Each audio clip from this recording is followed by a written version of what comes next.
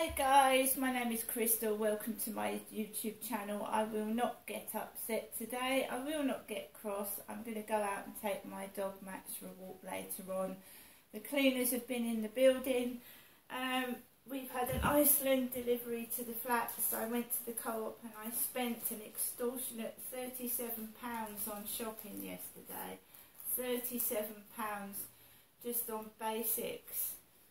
I mean, cat food's gone up, milk's gone up, extortionate prices. Alexa, what's the time, please? It's 10:09 a.m. Alexa, good morning. Good morning. On this day in 1698, Peter the Great of Russia introduced a tax on beards. Bearded men had to pay, or be publicly shaved. Yikes. Right, so the hairy bus has gone down Corey's Road. The hairy bus, woof woof, beep beep. The hairy bus has gone down Corey's Road. I've never had a beard in my life. Wink wink, I haven't. I've never had a beard. There's no point in getting upset. I mean, this hairy bus goes down Common Creek Wharf, it goes right round, it goes everywhere. It doesn't go just down Corey's Road. I don't know where they're based.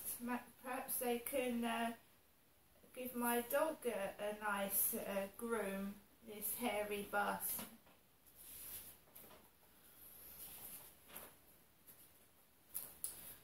Right. So we're going to the 4th of July 2022. I told you that last year was a better year for going out. Went to Canvas Sands and I went to Gravesend with my son a couple of times as well. So this year has been totally by myself. So we're going back to the 4th of July 2022 and the 5th of July 2022. We are going back to what happened yesterday, Independence Day in the USA. So I got up, fed Nicky and Snowball, my two cats, and Max, my dog. Made coffee, ate a banana for breakfast. Then I received a WhatsApp call from my son. Did I want to go to Herne Bay? I said I needed to take Max out for a walk first, and he said he would call me, his mother, back in 20 minutes.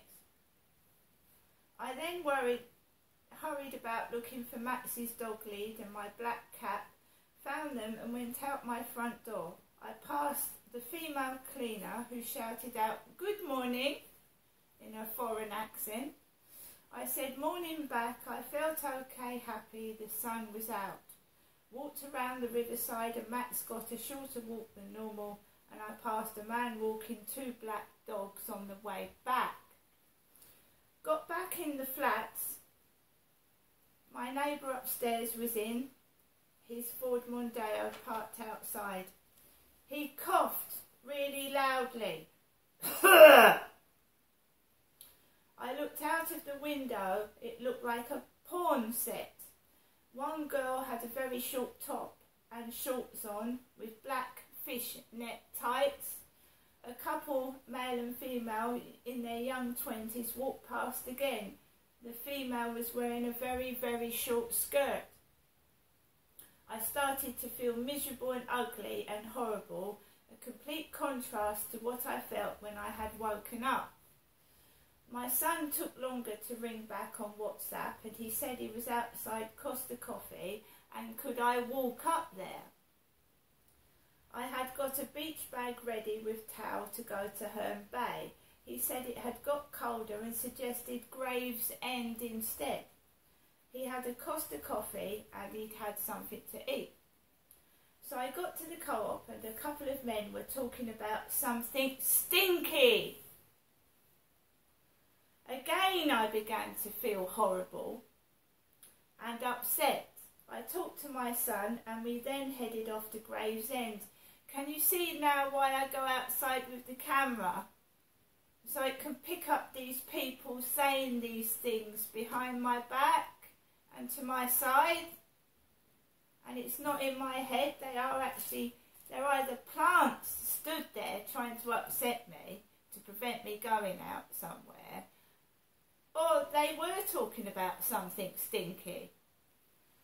My son suggested stopping at Tesco's supermarket, Charles Street, Strood. He said he had no money, so my son's been on TV, been on a TV studio set in Manchester on Saturday, and he'd spent all his money. He was filming, he'd been filming for a TV show. He told me all about the TV shoot before we got to Tesco's. He said he was very famous now, my son was. He said he chose outfits. Yeah, he went on a show, basically. He went on a show in Manchester. Well, I'm not going to go into all that. There's no need to go into that. My son was wearing mirrored sunglasses and a short set, light brown in colour. He drove into Tesco's car park and I went in there by myself. I had money and £13 in scratch cards. I smelt something was going on. As soon as I walked into Tesco's, I was treated like shit. Two women, assistants, talking to each other and ignoring me at the counter, I found very rude. The one horrible woman took my cards out of my hands, snatched them, turned her nose up at me, never spoke one word and plonked my money on the desk like I was a bad smell. Never looked me once in the eye, never smiled. The next customer was treated like royalty. And I did go up to that woman and I told her that she never spoke one word to me during that transaction. I've never worked in Tesco's in my life and I wouldn't want to by the way I was treated by their staff. I not only felt upset, like really sad that some people behave in this foul manner, I felt dirty, abused and mistreated. Angry. I had to shop for food afterwards. I'm in the process of constructing an email to Tesco's head office. There should be no prejudice, including racism, ageism, genderism in customer service. No assistant should show hatred against the customer. Clearly this woman was displaying wrong behaviour. No one should be treated in this manner, not even a tramp or an alcoholic.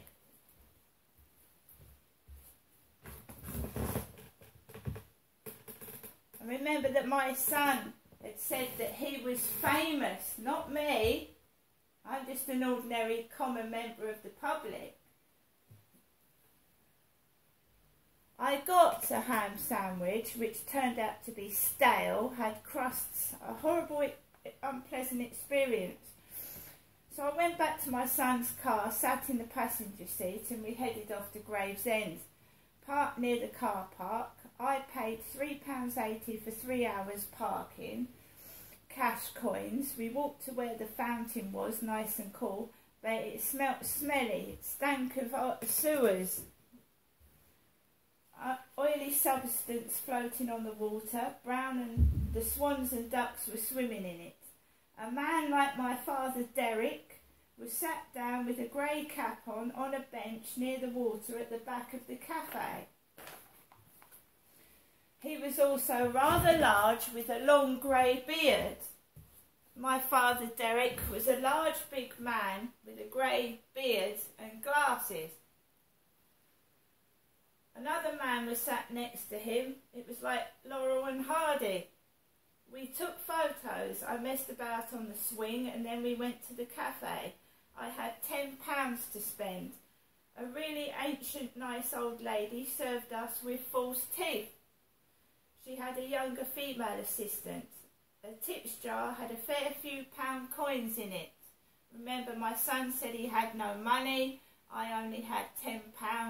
In front of me was this jar full of pound notes and coins. I decided on a cup of Horlicks for £3.50 and a large Bakewell tart. My son had a coffee. I bought everything. We then went to the Riverside Edge, sat down and I'd got food for the birds. We fed them. The Derek look-alike had now taken his top off to reveal a Michelin Man belly with his legs wide open. So I just sat and read the Sun newspaper next to an awful stench of silage up my nose for over 3 hours.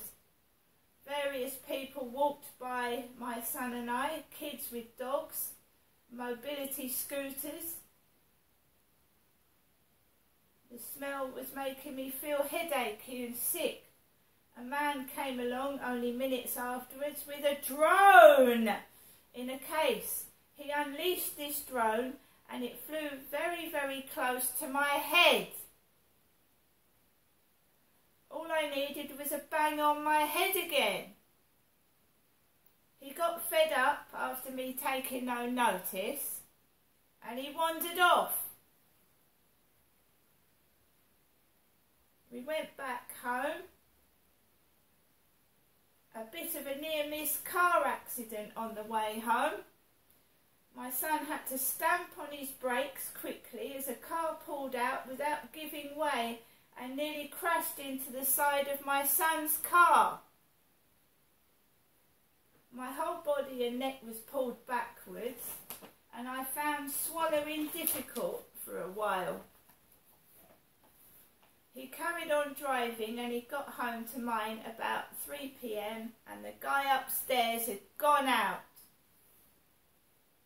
I went to my flat to get Max to take for a walk after buying bananas and drinking the Co-op.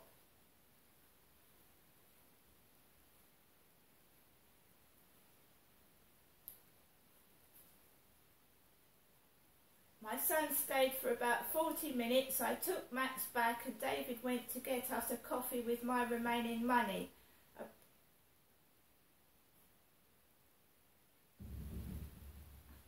Then my neighbour's car was outside the Co-op. My neighbour's Ford Mondeo was then outside the Co-op when me and my son had just gone in there. He was inside with his kids. The coffee David had got tasted nasty. I got driven home, parked outside the flats near him upstairs. Car. By now, the guy upstairs had driven outside the flats.